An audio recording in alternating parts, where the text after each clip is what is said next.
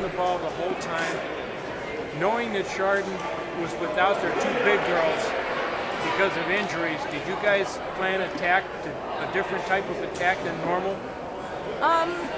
We knew that they were going to be out, but we still had the same plan all along. We didn't change that.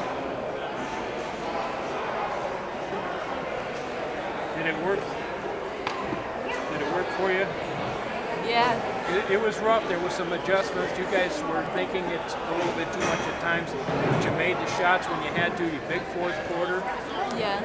Like Apshago said, we couldn't throw a ball into the ocean if we were standing and won the first half, but then in the second half we came out and made our shots.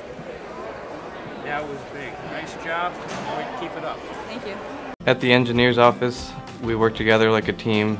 Every role down here, a person has the opportunity to lead in their own position. No matter what your title is, we are all an important part of the process. Everybody's trying to help one another, and it's just a great camaraderie among the team members.